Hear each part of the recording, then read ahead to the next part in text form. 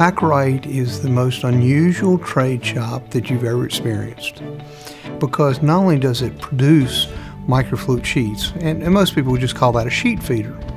Well, Packrite goes beyond just being a sheet feeder. It's a sheet feeder plus trade finishing.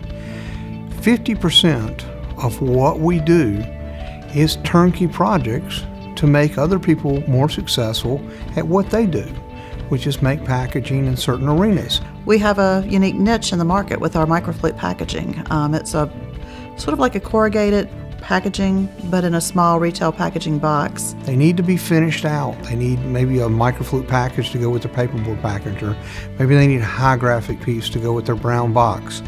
That's what we do, is we round out other companies to make them more successful in what they do. Our Mastercut 2.1 is an expansion of our 145. There's a few key differences, but really the Mastercut, when you think about it in the corrugated world, it is unbelievable precision as far as print-to-cut registration. The power register actually reads the bar on the sheet or the register mark on the sheet, and then a plate will actually move the sheet to put it in register.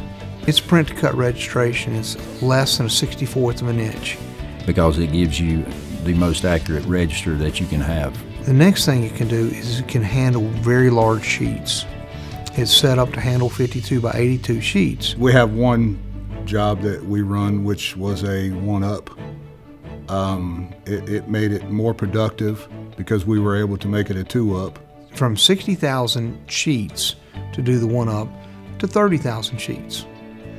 Well, by the time we had half as much time on the isotrod, half as much time on the die cutter, and half as much time on the printing press, even though we still had the same amount of square footage and board, we cut the machine time down on printers, isotrod, and the cutter.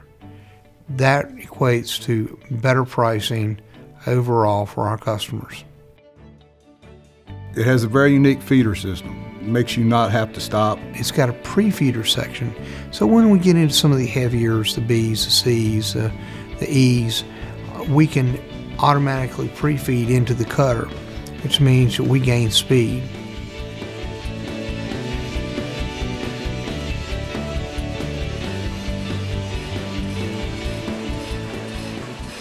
What drove my decision is the precision in the cutting, the speed in which we can maintain that precision, the throughput, and the footprint size so that we could continue to grow the company.